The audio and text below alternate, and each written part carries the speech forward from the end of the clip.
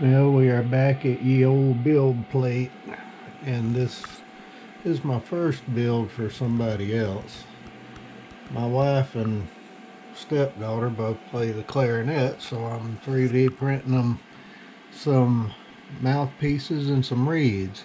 I only had about a maybe 40% success rate with the reeds. I tried to print 10 of them, only 4 of them came out, and 6 of them failed. You can see down there in the bottom of the vat that they're stuck to the bottom. I think what I have to do when printing reeds is I'll need to put them closer together so the support bases all stick together, or you're gonna get them stuck to the bottom of the vat.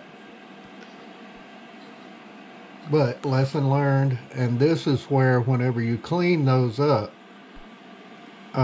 always use the little plastic scraper that came in it, and make sure that you have your vat on something nice and smooth so that it won't, whenever you're picking those things up off of the bottom of the vat, they peel up smoothly, and you don't mar up the bottom of your vat so that your UV rays don't harden things correctly.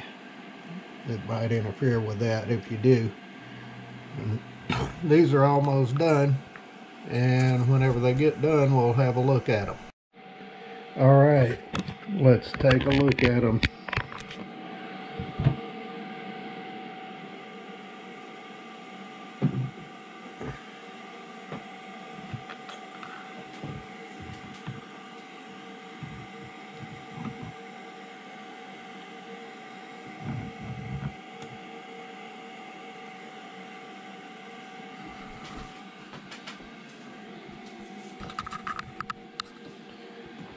I think they came out just excellent, and the reeds that I did get look really good.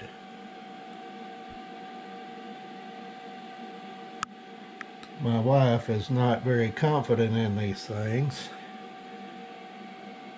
although my stepdaughter is pretty optimistic. I think they're going to do fine, and I think she's going to like it better than she thinks.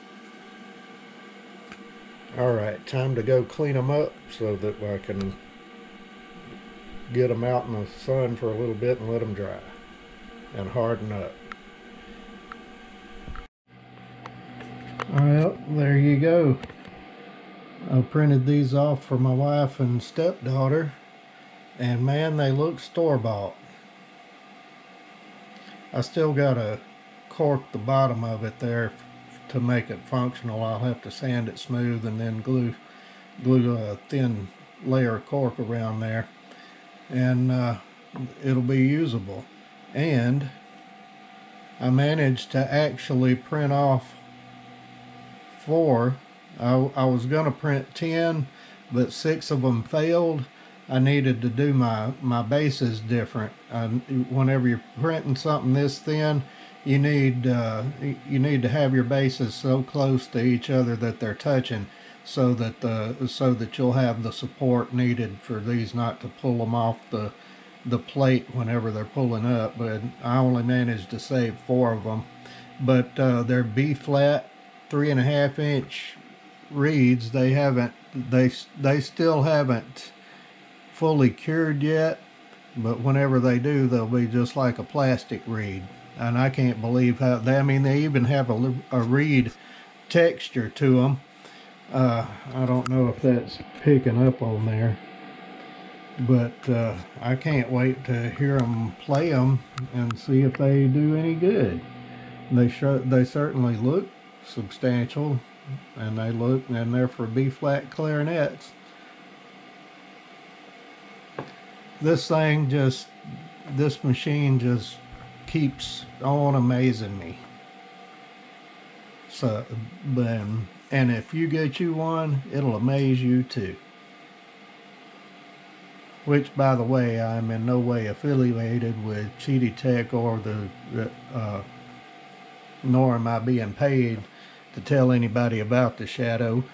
I just got it. I love it, and I just want to share it with y'all. And the stuff that it can do. I mean, this thing. Uh, I mean, this ain't just some cartoon character, uh, or some skulls or something like this. This is the actual piece, functional piece for a musical instrument. I've got to print some stuff out for my mandolins. Maybe I can print me a fancy pick plate for my mandolin. That's got me thinking there. Make sure and like and subscribe, and you just might see a fancy pick plate on my mandolin before long. See you next time.